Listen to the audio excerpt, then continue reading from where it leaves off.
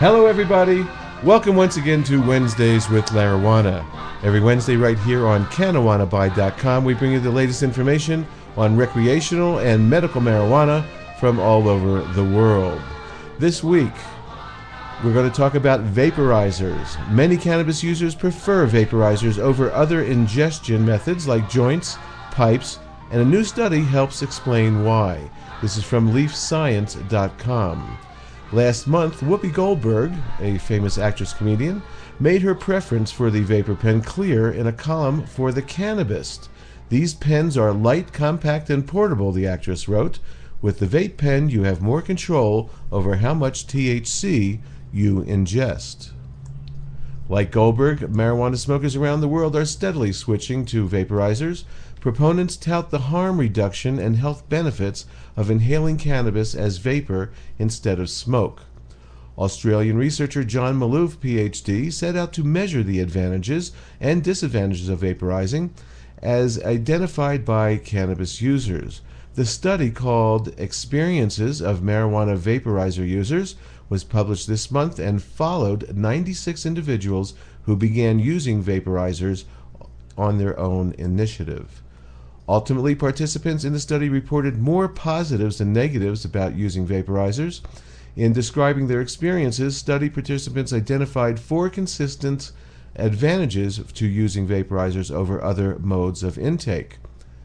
The advantages include perceived health benefits such as felt easier on my lungs and no more coughing up dust and tar, better taste, or as one respondent states, clean taste, no smoke or smell, more discreet when using a vaporizer, also more effect for the same amount of marijuana.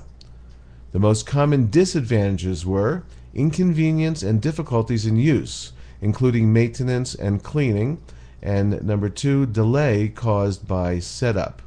Dr. Malouf and his team also uncovered rather unique benefit of using a vaporizer. Mixing cannabis with tobacco was less common. That's something that they do a lot in Europe, by the way.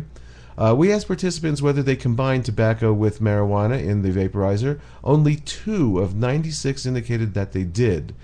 He wrote, 15 respondents indicated that when they smoked marijuana, they mixed tobacco with it. The difference was statistically significant.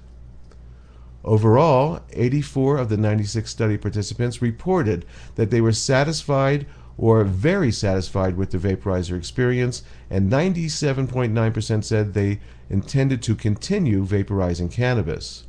This preference for vaporizing cannabis is reflected in its growing popularity with marijuana users. An expanding market strives to meet this need, offering everything from inexpensive disposable pens to high-end desktop models that run in the price range of $500 to $700. And as legalization becomes a reality in many places around the globe, this demand will likely continue to grow.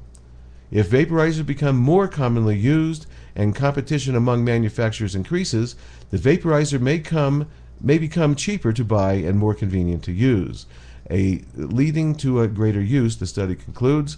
The results indicate that vaporizers are worthy of experimental research. Now, I was an old school smoker for many, many years, and the vaporizers are very new to me. However, I find that they are very good. You get our pure cannabinoids and THC without any of the other plant matter.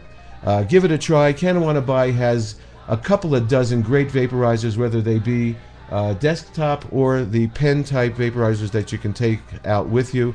Give Larijuana-June a chance to send you the fast shipping and great prices that they offer for vaporizers. Again, that's Larijuana-June.com. I'm your host, Larijuana. We'll be back next week with Wednesdays with Larijuana.